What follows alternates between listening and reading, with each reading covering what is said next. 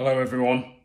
Just wanted to reach out because I'm hearing this quite a lot kind of over the last year or so, where athletes are coming out of their chosen sport for whatever reason, maybe retirement through their own choice or injury or whatever it may be.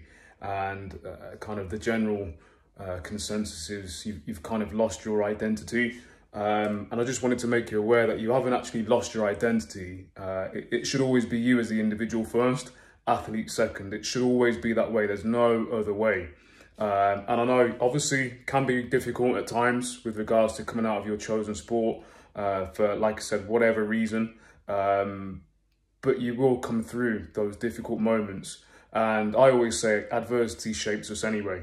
So as long as you stay positive, stay focused, and always remember that it's always you first, athlete second, no matter what anyone else says and how they perceive you.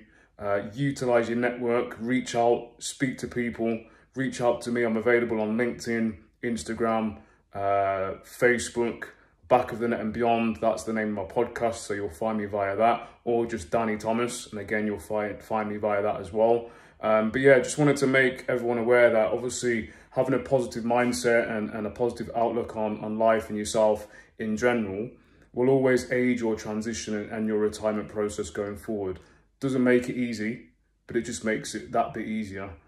So like I said, my message is always athlete second, individual first. Has to be that way. Stay positive, guys.